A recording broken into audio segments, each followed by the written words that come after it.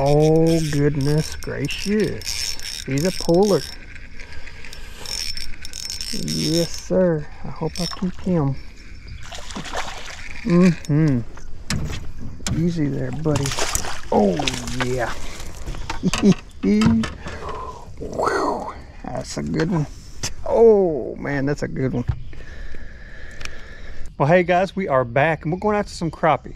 We're going to be doing something a little different. We're going to be using a slip bobber, some bobber stoppers, and a hand-tied jig. I'm going to show you guys how I like to jig for these crappie. And the thing is, I like to use hair jigs or hand ties for this kind of technique because they kind of just flutter in the water like that right there. Looks realistic when it's just sitting under the cork, not even moving. So that's a good thing to keep in mind if you're going to try this. But yeah, we're going to try to catch some good crappie, guys. Let's see what we can do. Well, guys, here's the lure we're using today. It is a Thiel 1/8 cork. That's a crappie cork. And then we got down here, we got us a gold and chartreuse jig. And the head was gold, but I painted it black because I know they like black in here. But anyway, I tie these jigs with a tri-lane knot so I can control that knot and keep that jig horizontal. See what I'm talking about? And if you have a loop knot, it's going to hang straight down. Now, I like a loop knot without a cork because I flutter it around, you know, jigging and stuff like the beetle spin. But this kind of setup, what I want is it just like that, so I have all the control. Then I got a small bobber stopper on top. If you use a small one, they're tighter on the line, but you just got a tiny hole on top of that cork. And then on the bottom, you got a pretty good hole, so I use a large. And I slide the bobber stopper on the bottom, so I have complete control.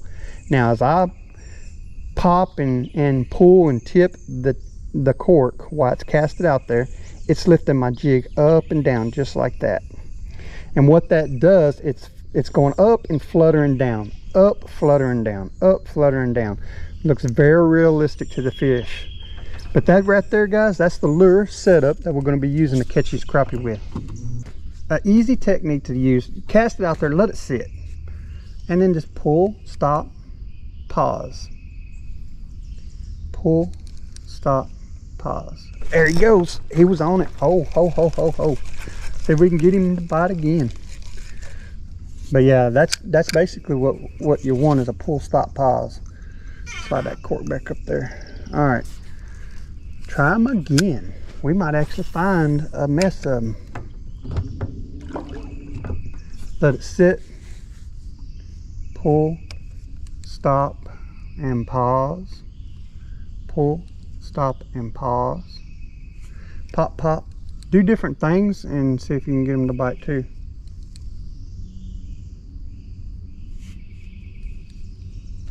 There he is. Oh yeah. Easy, baby. He feels pretty good. If I can get him on around here. Yeah, he's a good crappie. I need to tighten my drag a little bit, making sure we can net him. Oh yeah, he's a pretty one.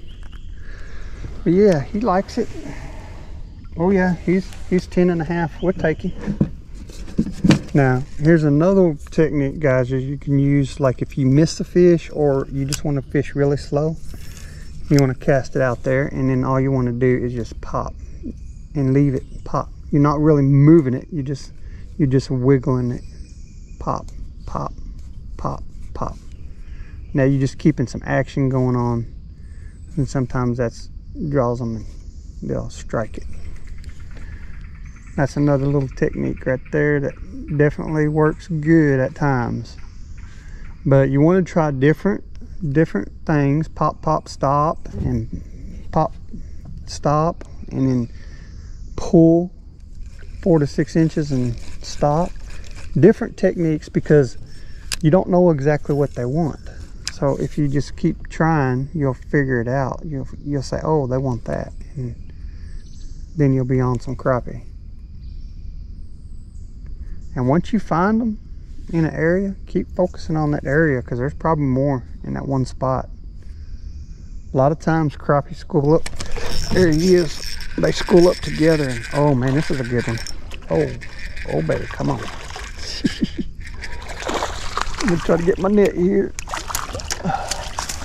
He's not as big as I thought he was, but he is a good one. Oh yeah.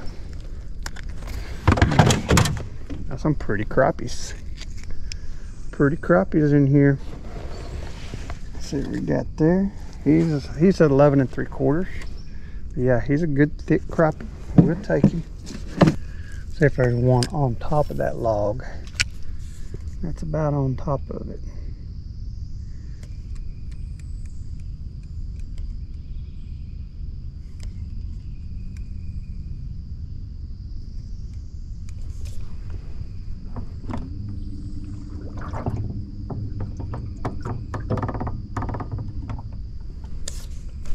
There he is. Oh, he's a good one.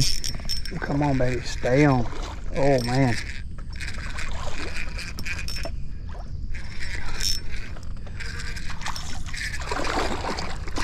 Man. That's a good one. We got him. Man, that's a thick old crappie. Oh, let's look at him. Wow. That is a pretty one, guys. Man, he's hanging out there. He's 13 3/4. 13 3/4. He's a dandy. Oh man, that's a pretty crappie. Yes, sir. We'll take him. Get way back up in there. Oh, I didn't want to go quite that far. Want to get snagged in there or nothing. That's one thing you don't want to do, is get snagged where you're catching fish, because then you have a mess. You scare them off. But if you can just keep in there and get close and without disturbing the top, you got a good chance. Oh goodness gracious, he's a puller. Yes, sir. I hope I keep him. Easy there, buddy. Oh, yeah. Whew. That's a good one. Oh, man, that's a good one. Man, that's a pretty crappie, too. Look at that. That's a beautiful crappie. Boy, he is thick. See what we got on the length on him. He's a little over 13. Solid crappie. Man, that's a good one. We'll take him. Pull, stop, and pause. That's what it's all about. For me. When I'm jigging bobber, that's my favorite style right there. I had the most success with that. But when they're aggressive, I'll do that pop, pop, stop for sure. But them long pauses, I should be pausing a little longer, because it definitely makes a big difference when you pause a little longer. Especially on them big ones, they're a little more ticky. So the longer you pause, the better chance you got of getting him to hit it. It looks like a good spot to, I mean, I don't know if there's anything in between there, but, oh yeah. I don't know if I'm going to keep him. That was a tough bite, but he feels good. Yeah, he's a pretty good one. We'll get him on in here. Oh, yeah, there was a fish over there.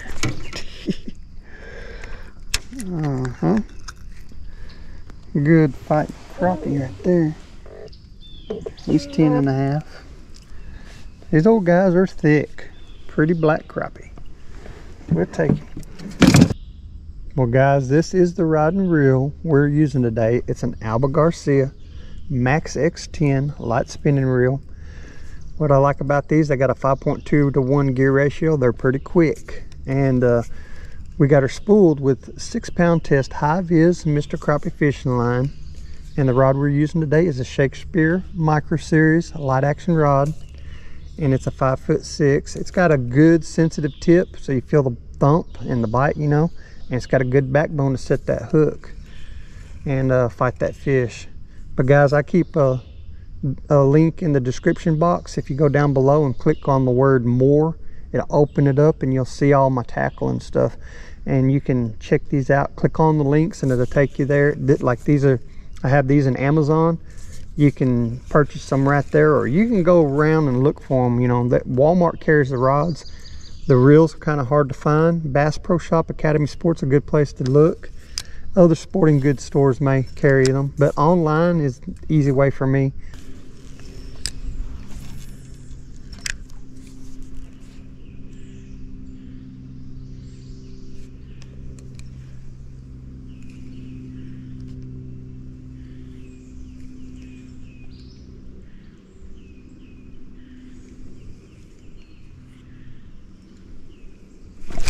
There he is. I'm gonna keep some pressure on him. Oh, he's a good one. Come on, baby. Ah, he's not a giant, but he's a good one. Solid crappie. Man, thick old back on him. Yes, sir. These old guys, these are some fun fighting fish. Man, he's a beauty. Let's see what we got here. He's a 12-incher. Look how thick these are, guys. Man, thick old backs on them. Solid fish. We'll take him. But guys, what you want to do is follow the bait. Especially, like, I ain't even got my graph hooked up. I got it, but I just never even hooked it up today. I'll just start focusing on fishing and started bumping into a couple of them. And if it gets hard, I'll put that graph on there and try to look for a couple, see where they're hanging out at.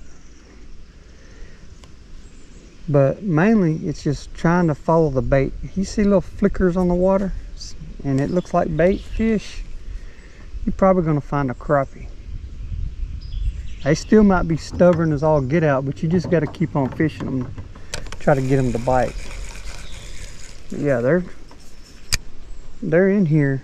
Yeah, they're always around the bait. That's their food source. They're keeping up with that. One more through here. I'm thinking about right in there, it might be a zone they're in. Cause I caught one over here. Seen bait over there. Yep, he's there. Seen bait on the other side, and he was there. I barely got a hook set on him, but I got him. Alrighty. Yeah, he's not a giant, but he's a good one. He looks like he's a keeper size. Oh yeah, he's 10.5. Pretty black crappie. We'll take him.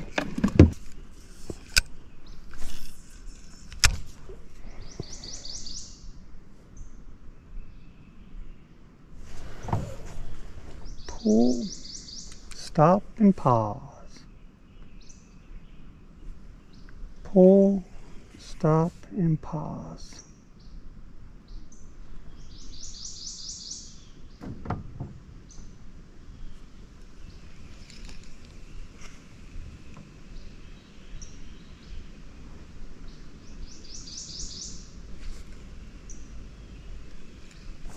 And there he is. Oh yeah, we got him.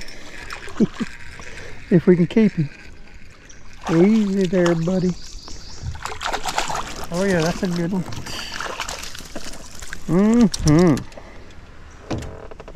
These old crappie are solid, guys. Oh man, they are solid. Uh-oh. About to get tangled up here. There we go. Look at that thick old back on that dude. Man. Thick old tails on them. Pretty old crappie. Alright, let's see what we got on him. He is 12.5. 12.5 and a fat boy. We like it. We'll take him. Well guys, I want you to check out my net. It's a Placino. It's adjustable. It's about 1 meter long, or a yard. Has a little aluminum beam going all the way around. It's got a big open mouth. and it's coated with rubber, and it has a flotation device on it. Check this out, guys. You ain't gonna lose that net. I've lost several nets by kids poking them in the water and letting them go, but this one's a little different. It floats. Now, if you drop it in the boat and drive off and leave it, you might lose it, but other than that, you ain't gonna lose this net. And it's got a, what I like is the big mouth. I can scoop in big fish. It don't have that. I used to use a little triangle net, and I really had trouble getting around some of the bigger fish. This one, man, just real easy, and it's short. This is basically a one-person net. It's not too heavy. You can get that fish up there and scoop him in. That's exactly what I like. But guys, I have a link to this their website down below in the videos, and you can go out there and check out their stuff. You put in the code FishYanker and you can get a 10% discount off of anything in their store. But yeah, guys, that's the net I like to use right there. I'm gonna go back down the same way, I think.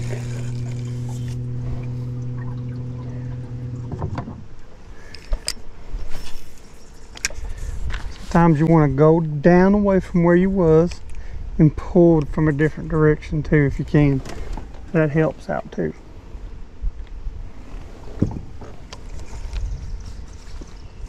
Gives them a different look. Hitting it from a different angle makes all the difference. Oh, see what I'm talking about? He's there. Woohoo! He's a little bitty guy. I mean, a tiny one. Well, I mean, I've seen them smaller, but we're talking like, what is he? 7.5. Pretty little black crappie though. Later. Hey. Hang on, let me get this fish in. Oh man, I'm about to lose him. Oh, he's a pretty good one. We got another one. Oh yeah, that's a good one. Man. Let's see how long he is. Almost 11, we'll take it.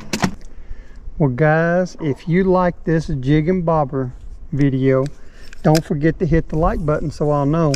That way I can make some more videos like this. I have another one. It's going to be put right here for the people who want to get some more tips on that. And I was fishing in February, really cold month, but I like wore the crappie out, and there's a big old stringer at the end. You'll see it, guys, but there's some really good tips in there. I had a little rant because somebody called my 12-inch fish under 10, and I had to show them how I measure on my pole and stuff. You can see that, but once you get past that, it ain't nothing but good fishing and a lot of tips. Hope you enjoy. Later.